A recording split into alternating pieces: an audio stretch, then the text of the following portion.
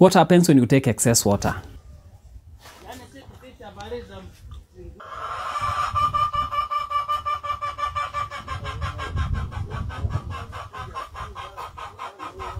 This is overhydration. You get urine like this, which is clear. What happens when you take less water or you are dehydrated? You get urine like this. And what happens when you take perfect amount of water? You get urine which is there in between. So this is where you should always aim, this one at the middle.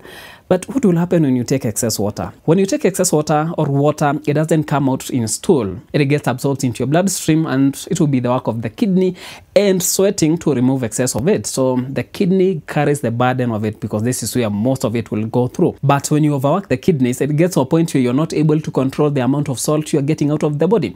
Yes, this is not a black and white kind of a matter, because we have instances, a lot of them, where you need to take a lot of water. Like for example, you're working somewhere in Konza, somewhere very hot and humid, or maybe in Mombasa, somewhere very humid, and you are working, you are sweating a lot. If you've tested your sweat, it's salty. This is you losing sodium, which is responsible for maintaining that water in the body, among other processes. Like for example, nerve conduction. This is the reason why when you have an issue with your electrolytes, one of which is sodium, you start getting issues to do with the nerves. That's being dizzy. You start getting, like when you stand, you feel that you're very dizzy. You get headaches here and there, and it can lead to coma. That's in, extreme cases. Hydration is not a white and a black kind of a situation. Let me give you scenarios.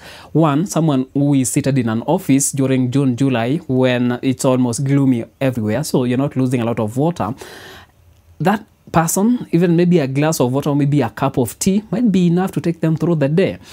Compare that to someone who is working, let's say during December and January when it's so hot, or maybe somewhere it's very humid in Mombasa. That someone who is working, sweating a lot, and when you taste your sweat, you're losing water and sodium at the same time. When you compare those two people, their consumption of water is so different. Or just someone who is somewhere in a desert losing a lot of water through sweat. That person will require a lot of water. Or someone who is in a gym exercising, that person will require water. And by default, they need to replace that water which they are going to lose. But are they not going to lose salt also? That's the electrolytes that you're talking about are making it easier. It's not a salt. Okay, it's part of the salt because you're losing sodium, which will be part of what is really needed. But if this is your career, you really need to know how you're going to replace the electrolytes that you lose. So by just maybe simply using salt, sea salt, which will give you sodium, which is the most important thing that you're losing in your sweat and also in your urine. But how do you know that you are overhydrated, by the way? So the first thing is, like we said, clear urine. This one is someone who've taken a lot of water, and it's not ideal. It's not the best thing to have. You should try to aim sheer, like we said. Also, when you've taken water, a lot of it, you are walking and you can hear some splashes in your stomach. That's you've taken a lot of water. 800 to 1 liter of water within an hour. That's a lot of water in your body. And probably if you're an athlete or someone who is running or exercising and losing a lot of water, you need to take that large amount of water. You really need to put some salt in there so that you try to hold on to some of that water, because sodium is what usually help in balancing that. Because if you have less sodium, you're going to start accumulating water in the cells because there's no way of pulling it out of the cells. So you accumulate of that water, you start getting edema. By now you understand that taking excess water, which is overhydration, can cause hyponatremia, which is less sodium in the body. But we have other conditions that can cause similar situation. One, kidney insufficiencies, where you find that the kidney is not able to accumulate salt or reduce salt in your urine. So try to hold on to it so it's not able to do that. So you lose a lot of it and you end up having less. The other thing is taking less sodium per day. If you're taking less than required, I'll put the numbers here, you might not be able to accumulate enough water. And in some of the situation you find that you're going to the washroom and back. Drinks, whether hard or soft, we have alcohol and we have caffeine, can inhibit ADH, which is antidiuretic hormone, and this hormone is responsible for keeping water in the body. And when you inhibit that, and it's the reason why when you take a beer or two, you start going to the washroom every now and then. When that hormone is inhibited, you're not able to keep water in the body, and in the process of doing so, you lose your salts. So part of the hangover treatment should be taking in water because you lost a lot of it. You have dehydration, and try to put a pinch of salt in there because you lost also your electrolytes. Diarrhea is another way you lose a lot of electrolytes, and this is the reason when you get to the hospital with diarrhea, like for example you have cholera, one of the things they usually do is to infuse you with water and they add salt there. Can be normal saline that can come with the sodium in there, or they give you something like ORS, which is a combination of zinc. You have some electrolytes that will be there to replace what you're losing in your diarrhea. And by the way, I have a quick home remedy I usually use for diarrhea that usually arrests my diarrhea there. Like this personal thing I usually do. I use charcoal. And by the way, when you have flatulence, when you're having diarrhea, it can fix that. I think, okay, if you're interested, I'll make a video about how you can go about that. It's usually very interesting. Sometimes when you have food poisoning and stuff, you can use that and it treats most of those stomach issues. And charcoal never get absorbed into your system, so it's something you don't actually need to worry. If you know how to use charcoal, you can go ahead. If you don't, then you can tell me in the comments. You know, make a dedicated video about that one. In conclusion, taking water is personal. It will depend with your situation. Like for example, you are an athlete, you're losing a lot of water. You need to replace that because you want to avoid this one here.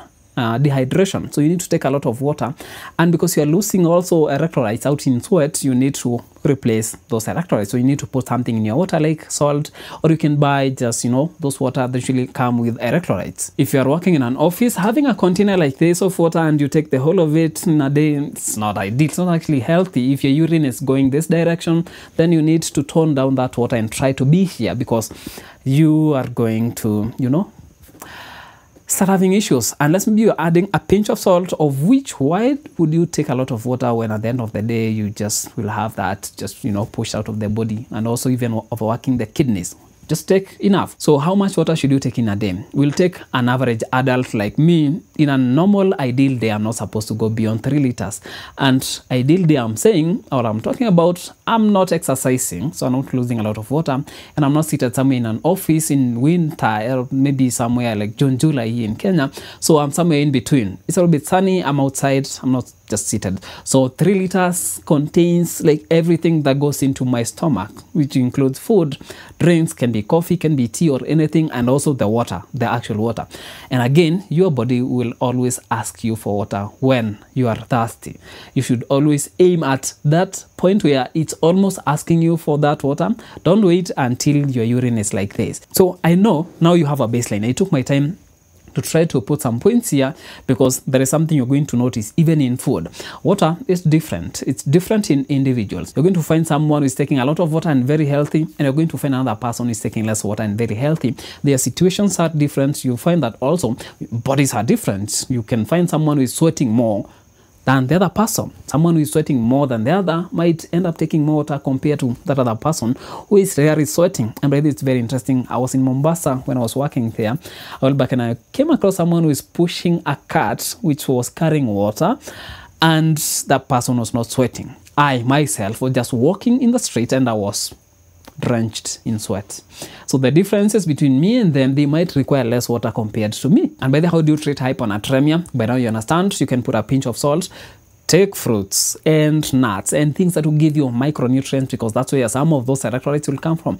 Also, make sure that when you are drinking water, you're not taking excess, and if you've been taking excess water, tone down, reduce that excess water. If you have a kidney issue, go to a hospital, get that checked out. If you take excess of, let's say, caffeine and alcohol, reduce that, and it should be, you will find yourself taking less water. And by the way, try to be observant. Look at how much water you usually take in a day, and this should be your threshold. You know that I usually take, let's say, a liter or maybe 2 in a day. That's what you should always be taking, and this is what your body is able to handle. We have others that will take 3, we have others that will take only maybe 500 ml of water, and that should take them throughout the day. So it's upon you. So I hope I cleared everything about water. If you still have a question, you can continue this conversation down in the comment region, and where at it, you can just subscribe, you know. I have some more very interesting videos coming, and if you have a topic that you want me to cover, you can also tell me as well in the comment region. See you in the next video.